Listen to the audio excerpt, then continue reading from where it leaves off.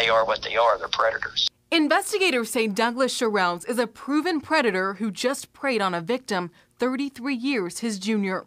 He's 47 and a convicted sex offender, now accused of having a sexual relationship with a 14-year-old. Montgomery police say Sherrells worked near the victim's home, met her, and started a relationship. Detectives tell me he was living in a Sharonville hotel and admitted to picking her up multiple times, then taking her back to his hotel for sex. The victim was a student at Sycamore High School. When her phone was taken mid-December, the school resource officer saw texts giving the impression she was having a sexual relationship with an older man.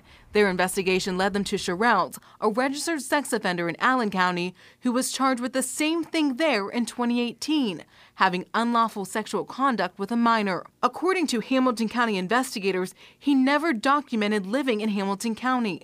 Those who actually abide by the rules play by the rules. It's the ones who don't, like this gentleman you're talking about now, obviously, who likes to stay under the radar. During their investigation, Montgomery police started looking into Jose Ruiz, one of Sherrells' co-workers. Court records say he's 27 years old. Police say Ruiz not only admitted to having intercourse with a 14-year-old in this parking lot at Harper's Point, but also to paying her. He was just arrested today. And while police try to keep up, the list of documented offenders isn't getting any shorter. Right now we're dealing with 1,200, almost 1,200 sex offenders, so that's just a lot. Within Hamilton County? Just in Hamilton County. That we know of.